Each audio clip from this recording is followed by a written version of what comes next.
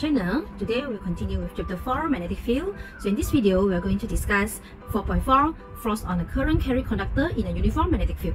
Okay, so for this subtopic, the equations that we will use is F equals to IL cross B. Okay, or we can write as F equals to ILB sine theta. Okay, where the angle here is between vector L and also vector B. Okay, so we also need to know how to determine the directions of the force. Okay, so we will use Fleming left-hand rules. Okay, so we will use Fleming left-hand rules to determine the directions of the force. Okay, so example 7, this is B. Second finger here represent the directions of the current flow. Okay, so let us start with example 7. Determine the directions of the magnetic force exerted on the conductor carrying current I in each problem. Okay, so here I is going upward. Okay, B is into the page here. So we need to determine the directions of the magnetic field. Okay, so meaning that I is going upward. Okay, and then your B is into the page.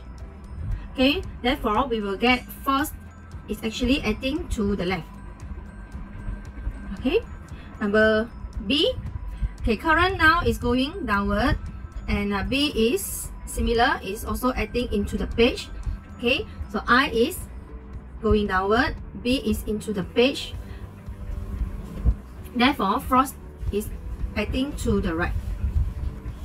Okay, so this is the directions of the magnetic force acting on the current carry conductor.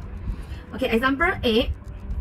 A wire of length 20 cm is placed perpendicular, meaning that it's 90 degrees to the magnetic field of 0.4 Weber per meter square.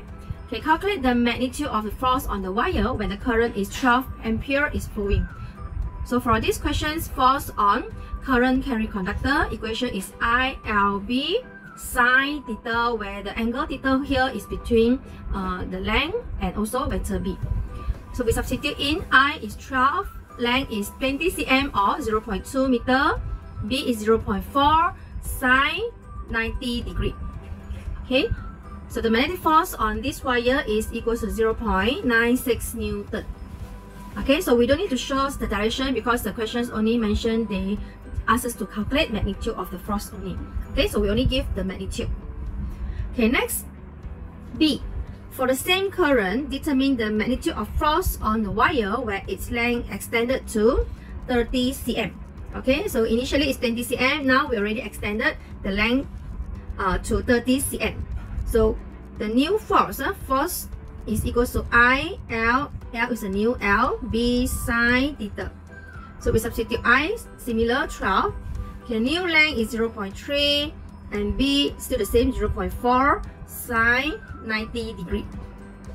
Therefore, the magnitude of the force is equal to 1.4 Newton. Okay, next, if the force on 20 cm wire above is 60 exponent negative 2 Newton and the current is 12 ampere, find the magnitude of the magnetic field was supplied. So we want to find what is the value for B. Okay, so our F equals to ILB sine theta, where F, okay, they give you 60 exponent negative 2, and I still the same, 12, and then L is 0.2, so we need to find B. Okay, new B, and equals to sine 90 degree. Okay, so our B here, the magnetic field is equal to 0.25 Tesla.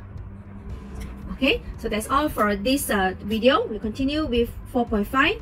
See you on next video. Bye.